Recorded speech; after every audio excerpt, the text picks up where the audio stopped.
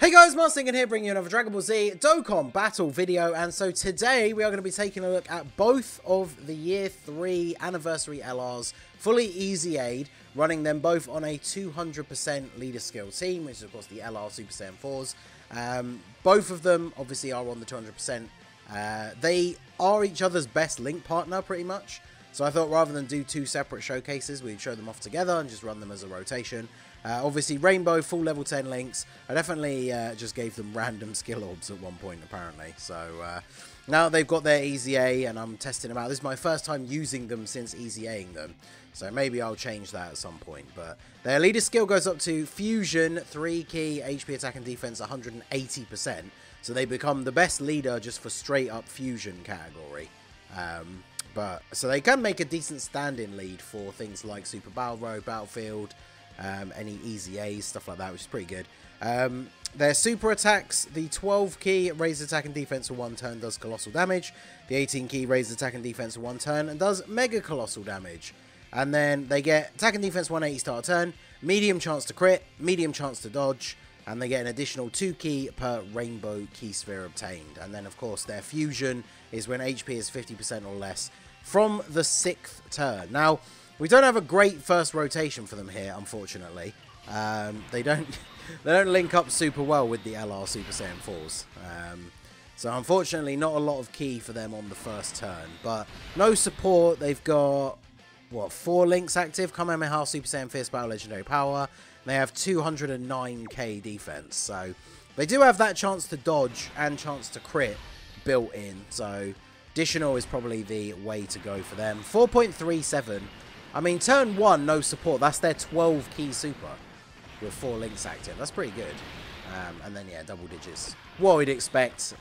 We're only in the Legendary Vegeta event. Now, the thing is, I might have to, in this video, I might have to jump into a red zone stage at one point, because both of these guys, of course, still have the fusion restriction of dropping below 50% HP, which is not necessarily something that we're going to be able to do, especially, like, early on. Should I not super with you? That's probably the best idea, actually. So yeah, we'll do this. Obviously, again, this isn't going to be the best rotation for these guys. They're literally only getting the Saiyan lineage, but this isn't a bad rotation for them, considering there's going to be some rainbow orbs for them. So these guys, obviously, very similar. They become a Potara lead for 180% or int types 120.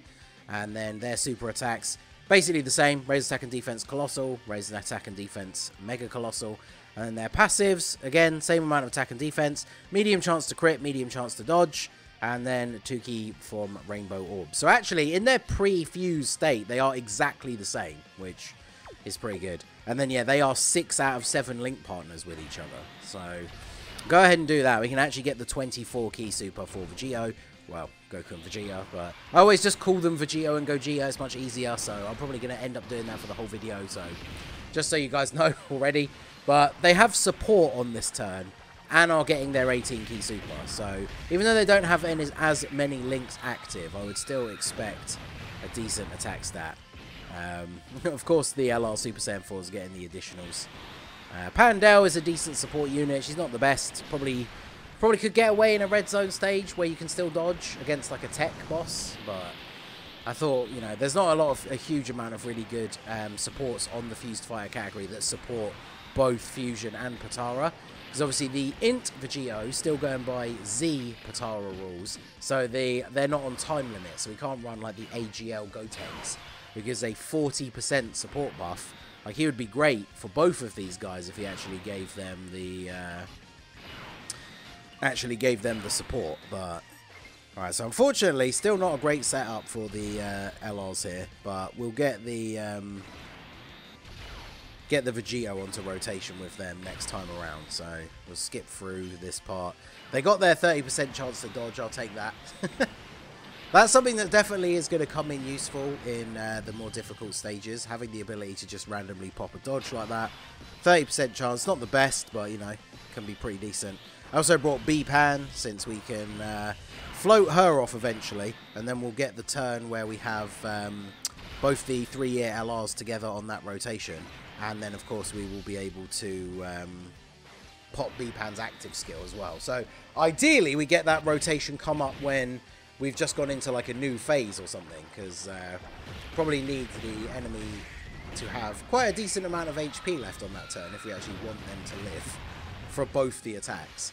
But yeah, like I say, we might have to jump into a red zone stage, because we'll see a good few turns of Vegito and Gogeta once we actually get them together. But whether or not we can actually get the fusion in this event is another story. So once we get into the last couple of phases, hopefully somebody like Pandel eats a super attack, and then we can actually get the fusion.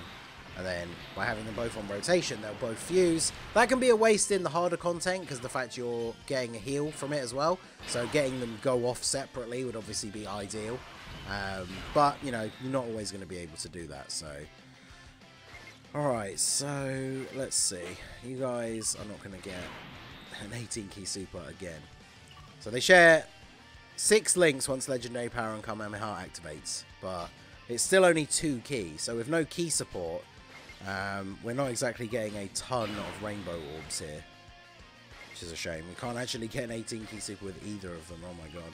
Alright, well, we'll do this. This will drop the int ones down, right? I feel like Gogeta's going to get the kill here, but if not, we'll get the we'll get the super attack with Vegito as well for the 18 key. Still double-digit damage. Throw a dodge in there as well. I mean, 5 million without a support unit on their 12-key super, I think is pretty good. With the 30% chance to dodge as well. They're raising defense on super, so their defense is not terrible. Yeah, pretty decent. The turn where we have Pandel in slot 3, these guys are going to be looking pretty good. So we need to try and do not too much damage this turn. Alright, so if we put you in slot 1 and just do this. Because they get the extra key, we literally can't avoid a super attack. But I'm going to not super attack with you, and then I'm going to grab this with you. So we're going to do as little damage as possible on this turn. While maybe if we eat a super here, because the Super Saiyan 4s don't have their guard anymore. So if we eat a super, we might actually take some damage. I feel like we probably wouldn't lose 50% of our HP still, though. Alright, we're going to find out. Oh, we're going to get a level 3 dodge. Okay. Well, there you go. And then Gogeta gets the additional super. Because Gogeta, I figured, would maybe take a little bit of damage if we didn't get his super attack off. But there we go. And then, of course, he does loads of damage. I feel like we're going to get stuck into this not being able to do enough attacks. I guess if we put Gogeta into slot 1, he won't kill unless we get a crit. But alright, so Pandel is here. We can get all of these rainbow orbs. So we can get a full 24 key super for you. Oh, and look at that. Those rainbow orbs spawned in perfectly. Alright, this is great. So they have 243k defense. Vegeta has 270. He's picking up... oh, his only other link is it Saiyan Lineage? Yeah, that he's getting from Pandel. So that's pretty good. Vegeta is at 7 out of 7 links. So after they super attack, they're going to be over 300k defense, which is pretty good. And then we'll just give these to Pandel. I'm sure Gogeta probably kills here, but what is he doing? 8.6 pre-fusion. That's pretty good. And we didn't get the crit, which is actually good. 5.2 on the additional. So remember, that raises their defense as well. So he's probably close to 400k defense now, with a 30% chance to dodge. It's not bad. And then 8 million from Vegito as well. Damn. Very solid turn from the 3-year EZAs. But now we need to see the fusion. So we've got type advantage with both the Super Saiyan 4s. I feel like the only thing we can really do here to maybe take some damage is if we allow ourselves to not super with you. Maybe you'll take some damage, and then we'll do this. But the anniversary LRs are just too good. It's like we're trying to show these guys off under the 200% leader skill, because that's where they're going to look their best. But the LR Super Saiyan 4s are just too good for every event in the game that came out before the anniversary. Like, the Legendary Vegeta event can't handle the power of this team. Like, there we go. We took a little bit of damage. But yeah, I feel like we're not going to lose 50% of our HP in this event. So we'll probably jump into another event. We'll get the... I think we have the B-Pan turn next, right? So we'll do the B-Pan turn, and then I'll jump into some red zone stages and see if I can actually get the fusion to go off. And we'll see what we can do. So Let's get the B-Pan active skill fired off on this turn. And then I guess we put Vegito in slot 1. Because he doesn't have type advantage. So maybe he will do a bit less damage. He gets Saiyan lineage from her as well. So he would be at 7 out of 7 links again. Now we don't have the best key. Maybe I should just put you in slot 1. Because at least there's some int orbs, right? So if we do this, are we going to get any of these drop down? No. You actually get more key from a rainbow orb than you do from an int orb. That's crazy. Alright, well, this will be more about Gogeta then, I guess. We've seen Vegito's 18 key quite a few times now. But with the B-Pan buff, what are we going to do here? We only got to 20 key. 9.5. So if we were at full 24 key, we would be pretty close to 10 million on this turn with them, which is pretty good. And then, yeah, decent attack stat from you, considering that's their 12 key super as well. That is actually really, really good. And then B-Pan should finish him off here, I imagine. I don't know, she's only rocking a 1 million attack stat, even with her own buff.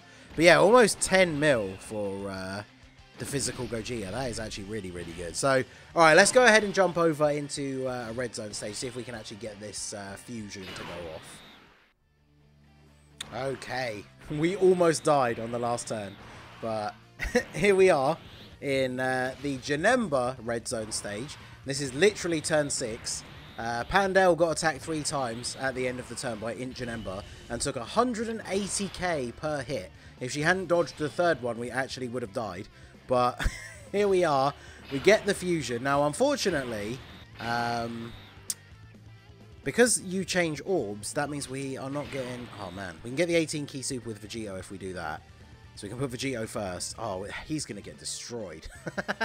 Okay, so to go over very quickly the details between Vegito and Gogeta. So on the super attacks, you are the same and greatly raise defense for 1 turn. Mega Colossal and raise allies attack by 30% for 1 turn. So the 12 key is still just raise attack and defense for 1 turn. And then Gogeta's super attack effect. But again, the 12 key is the same. The 18 key is the same, although it greatly lowers attack and defense instead of giving allies an attack buff. So arguably the Vegito one is better.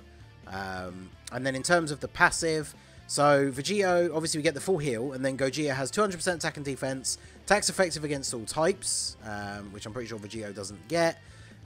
He gets a crit and a high chance of evading for 3 turns from the start of the turn. So, oh wow, so he gets guaranteed crit for 3 turns, as well as the 50% chance to dodge. High chance to crit and medium chance to dodge from the 4th turn. And then he gets 3 extra key per rainbow orb. And then our man Vegito over here.